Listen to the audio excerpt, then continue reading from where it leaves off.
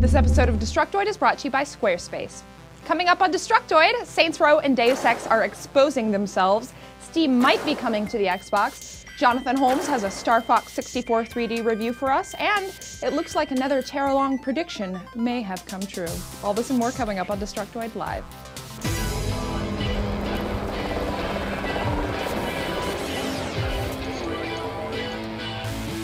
Hey, welcome to Destructoid. I'm Terralong. And I'm Max Scoville, and here we are again. It's our Friday live show. It's a Friday live show. Like clockwork. I was expecting you, like clockwork, to say Happy Friday, and I was going to interject with Happy Birthday, Dreamcast. You're 12 today. That means you're finding all kinds of weird hair growing out of you, and you're going to start thinking about other consoles in ways you never did before. That's disgusting. That's really weird to think about. I don't want to talk about that. But in addition to being the Dreamcast birthday, it is also our Friday live show, which means giveaways. Today we're going to be giving out 2 Transformers mice from Razer. We actually don't have them in the studio with us right now, but here's a high quality cellular telephone image. Bam! Right there. That's what you guys want to get. We're giving out 2 of those, and they're pretty serious gaming mice. All you have to do to win is tweet "I'm watching the @Dtoid show" on youtube.com/Dtoid and revision3.com/watch to win a Transformers mouse. #DtoidLive. I promise you that fits in a tweet. I tried.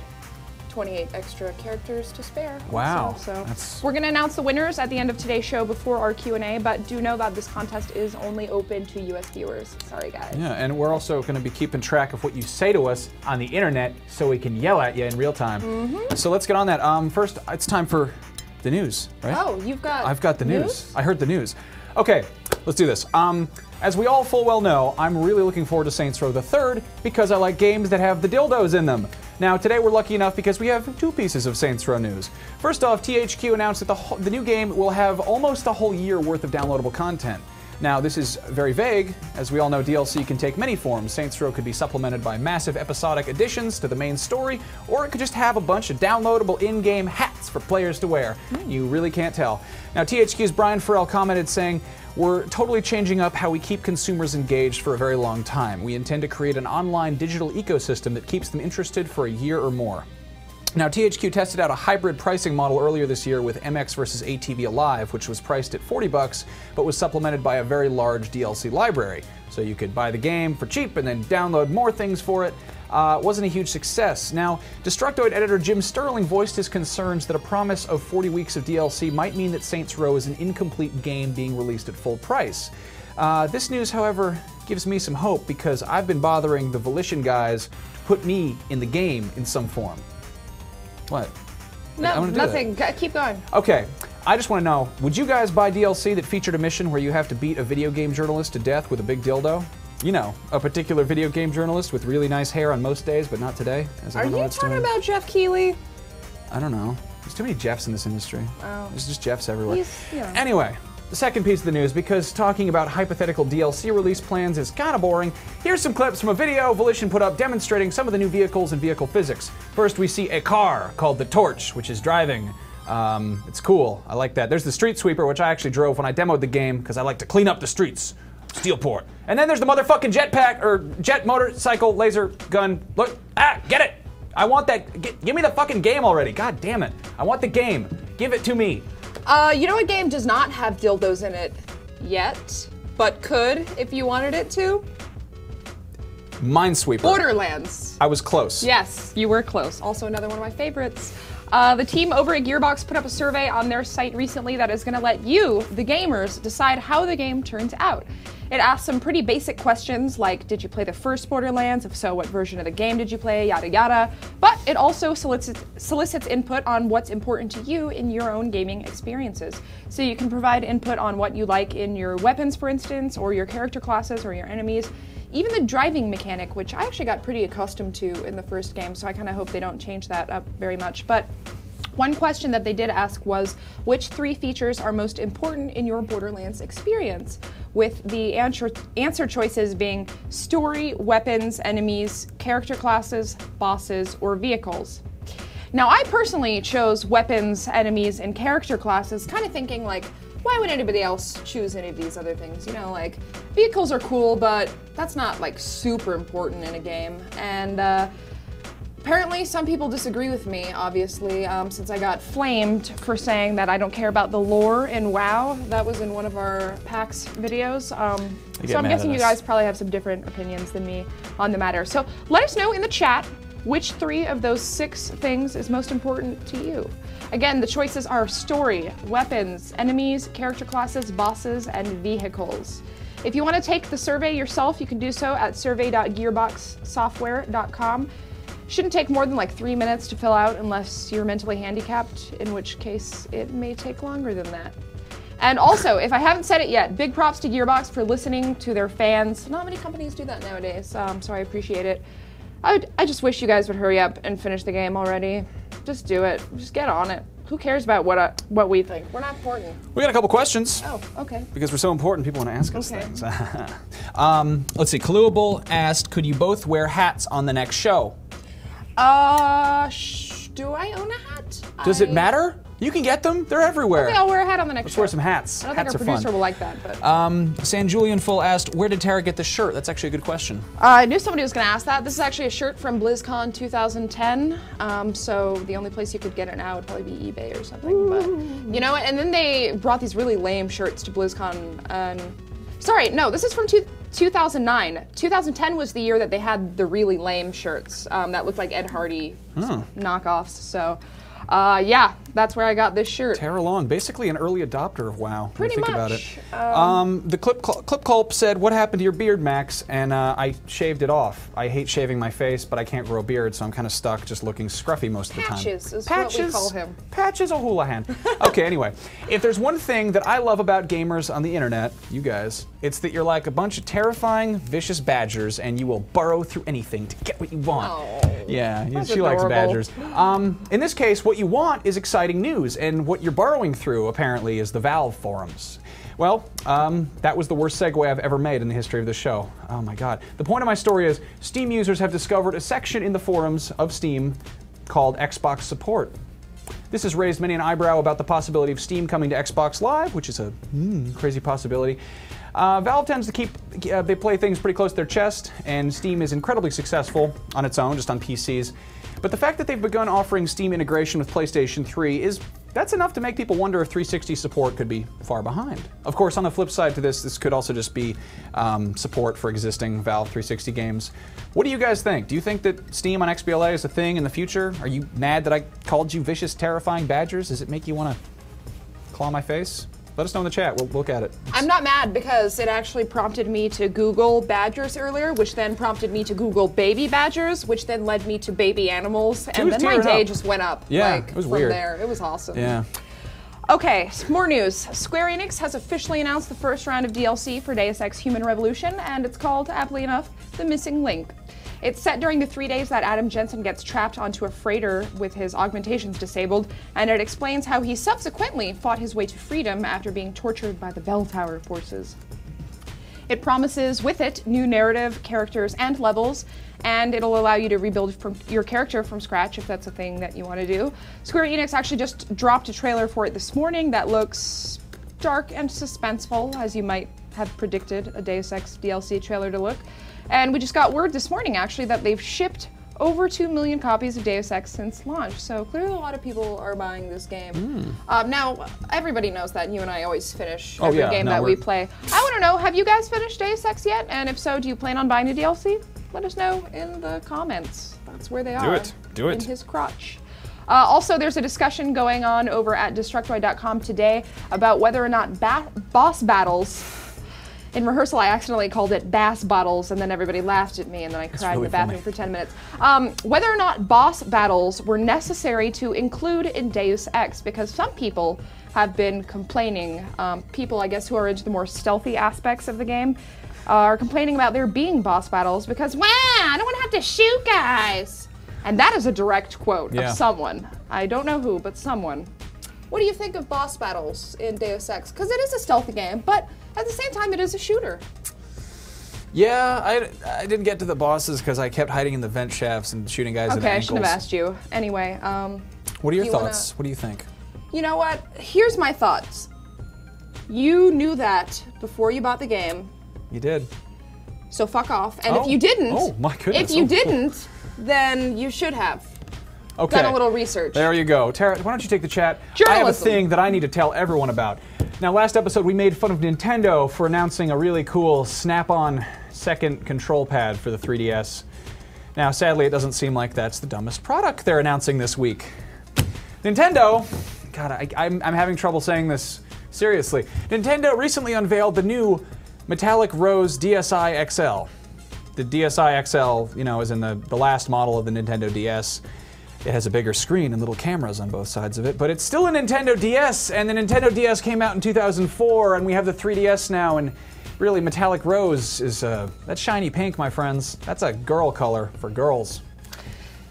Don't say a word, Tara. No, okay. I'll save mine. Now, according to Nintendo, 3DS sales are up 260% since the recent price drop to $170, so it probably seems like a great time to release a giant pink Nintendo DS for $170. The same price as the newer thing that they just started selling again. Now, I don't mean to rag on Nintendo because I love their games and I know they're capable of making excellent systems, but this just seems really ridiculous, and I don't know if I'm just out of touch. I mean, do you guys want a pink DSi XL? Is that like a fun thing for you to have? I don't know. I would just like to say something.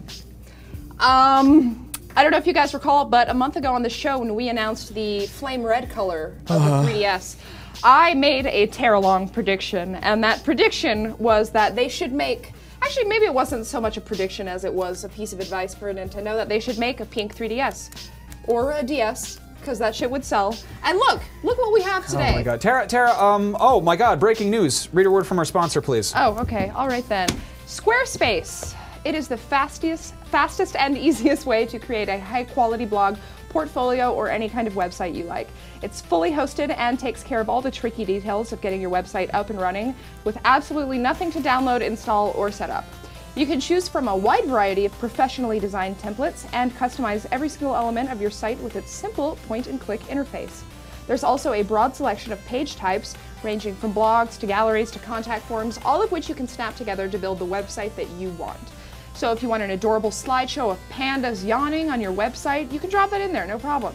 And if you have any questions at all, they've got 24/7 customer support, so somebody's always there to help you out if you need. For a free 2-week trial, just click on over to squarespace.com/Destructoid, and if you decide to buy, enter the coupon code Destructoid9 at checkout to get 10% off your order. Actually, I have a Squarespace site. Oh, that's wonderful. maxscoville.squarespace.com. I write stories there. You should go look at them because they're. Are there funny pictures? Because I don't yes, go to. There's a funny places picture. I'm working to on look getting at more words. pictures there. The stories I've been working on though. Anyway, Okay.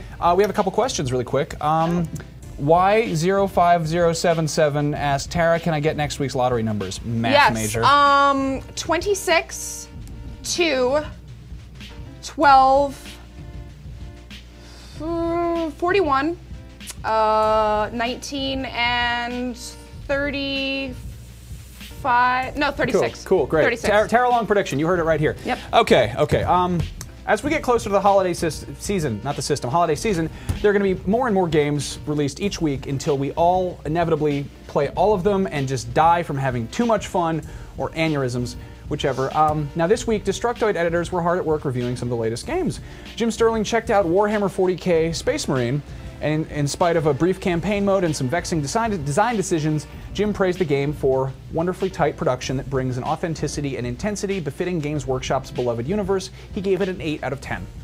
Jim also reviewed Blood Rain Betrayal, which he panned for awful design, a counterintuitive art style, and an obscenely cheap approach to difficulty, and claimed it should only be approached by the most masochistic and deranged of gamers. It got a 2 out of 10. Ouch, that's rough. Meanwhile, Dale North played the Ico and Shadow of the Colossus collection, which re-releases PlayStation 2 classics Ico and Shadow of the Colossus, except now they're in full, beautiful HD. He called the collection a dream come true for fans of the titles and implored anyone who hasn't played these games before to go pick them up. These two great games, remastered in HD, being sold for a total of $40, earns the Ico and Shadow of the Colossus collection a 9.5. Meanwhile, Jonathan Holmes, former host of this show and kindest man in the universe, reviewed Starfox 64 3D and was good enough to send us a video. Holmesy, come forth! Hey everybody, Jonathan Holmes here from Destructoid.com. How are you doing? I haven't seen you in a while.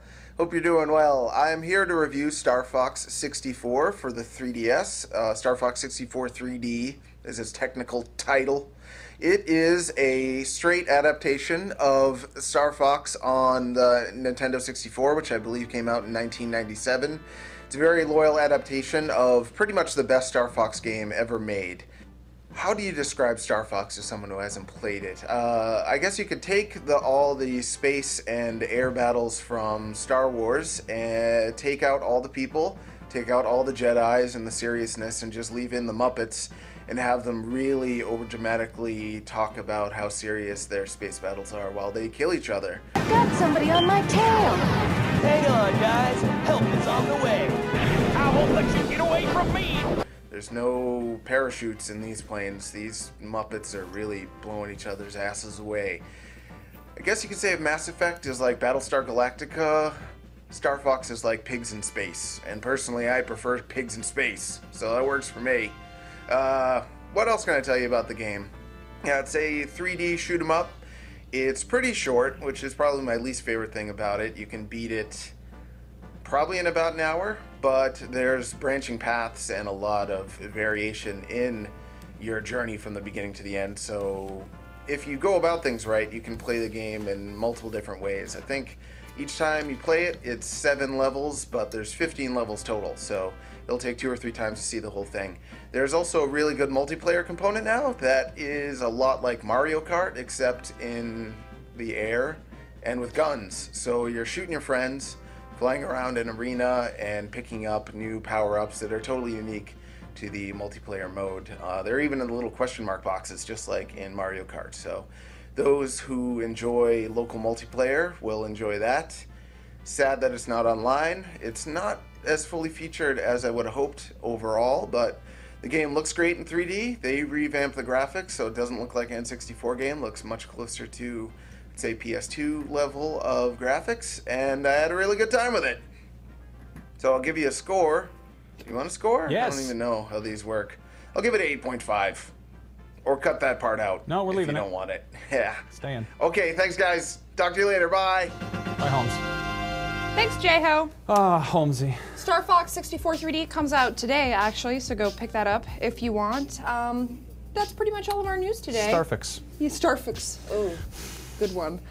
Before we announce the winners of our Transformers Mouse contest, I want to publicly declare, once and for all, that Max and I, along with our comrade Anthony Carboni, will be doing an entire playthrough of Dead Island this weekend with some of the folks from BitMob. Crystal Dynamics and Square Enix were nice enough to provide us with a huge studio to play in, and TVs and Xboxes, and plenty of food and alcohol. The entire thing is going to be live streamed starting at around 7 p.m. Pacific tonight. That's in like 3.5 hours, you guys. It's going to be on twitch.tv/newchallengerlive. Remember that URL because it's a new one. It's the official live stream of Anthony Carboni's new show, New Challenger, which I happened to be a guest on yesterday. If you want to check out the episode that we did where we talked about Dead Island, that is at revision3.com/newchallenger. And let's announce those contest winners. Let's do it. Who do we have for contest winners? We've got Jax Out, Patronus Opacus, Sweet! Sean Detman. Wait, there should only be 2. Only 2? Oh, well, Sean Detman, you get this picture that I drew. It is right here. It's a picture of a Transformer holding a mouse, so you sort of get a Transformer mouse, sort of. I'm sorry. It's literally exactly the same as a Transformers mouse. It's the same thing. Mouse. It might be difficult to game with it, but you can have it anyway. Okay, let's take some viewer questions. If you guys have good questions relating to video games or anything else, just ask us. Let's see. Catley J asks, who's your favorite Spice Girl? Ginger. I should say Ginger. Yeah. But I'm going to actually go with Posh. Oh, fuck you. Why would you pick Posh? Why? She's horrible. Why? She's the most boring one.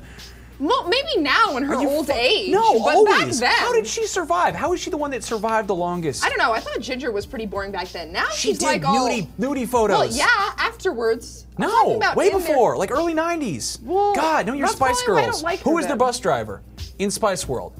Who? Meatloaf. Everyone knows that. Jesus. Okay, next question. I don't know. I like Spice Girls. Let's see. The Awesome Hustler asks for you, Max. Ooh. Kiss, marry, or kill any game developers you want. He did include Cliffy B as inspiration if you want to. Okay. If I had to kiss one, it'd be Will Wright. No, Gabe Newell. He's just like, oh, Gabe Newell. I like how he said kiss. Marry? I'd probably marry Peter Molyneux because he'd be whimsical. I'd come home and there'd be fucking rose petals everywhere, just all over the place. And kill, I don't want to say that. That's terrible. Will Wright. Okay, I like Will Wright though. Yeah, that's why it's funny. He's Oh, fucking okay. made SimCity. I'm like, ugh. Will Wright. I'm gonna All right. blow you up with a hurricane. Here's a good question.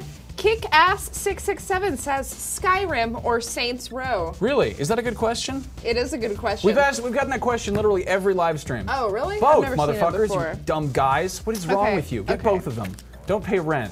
Let's see. Fuck your student loans. Go buy both those games. San Julian We already- Full asks BF3 or Modern Warfare 3. Please answer me. Need help.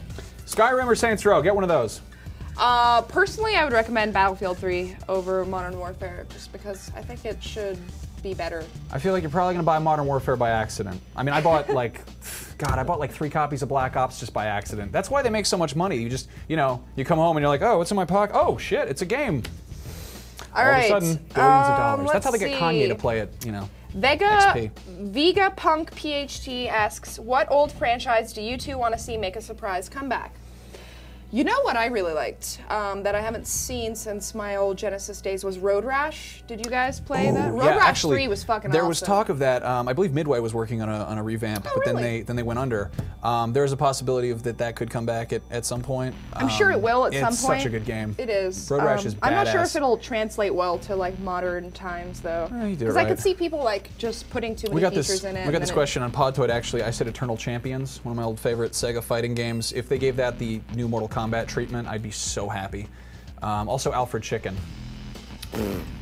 Which movie? Oh, Knight Rider 1919 asks, which movie franchise would you like to see made into a badass video game other than Aliens or RoboCop?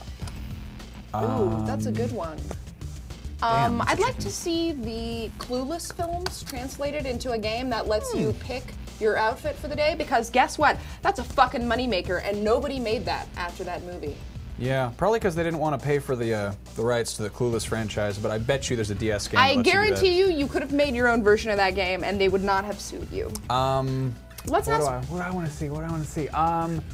Tango and Cash. What would a video game like that be about? It'd be fucking stupid. You'd just It's dance, just dumb.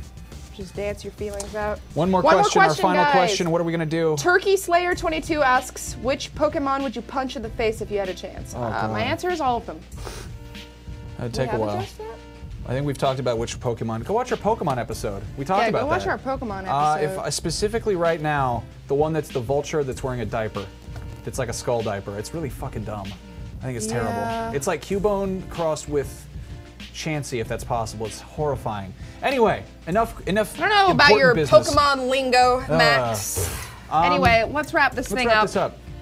Go follow us on Twitter. We're at Detoid Show. I'm also on Twitter at Tara Longest, and he is Max Scoville, but you don't need to follow him. I'm 'cause funnier. He tweets too much. I'm much funnier. And also be sure to tune into our Dead Island live stream tonight at 7 p.m. Pacific. Last reminder, twitch.tv/newchallengerlive. There's going to be plenty of drunken debauchery and public humiliation to go around. So tune in for that. And MASH Tactics starts right now on twitch.tv/Destructoid. So go watch that. Go say hi to John Carnage for me. Have a good night, guys. Good night.